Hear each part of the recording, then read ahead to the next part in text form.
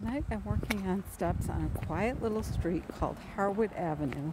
It's off Gotham and it just curves around. It's a real short block with a little curve. It starts on Gotham and then comes out on Ward Street. It's about a block from Knickerbocker School. I was hoping that they'd have some decorations over here, but this block really doesn't have too many. And right up here, I just started up and I'm already up to the curb. Oh, there's some Christmas decorations. So they do have one house that's kind of cute right on the curve. So this is Harewood Avenue.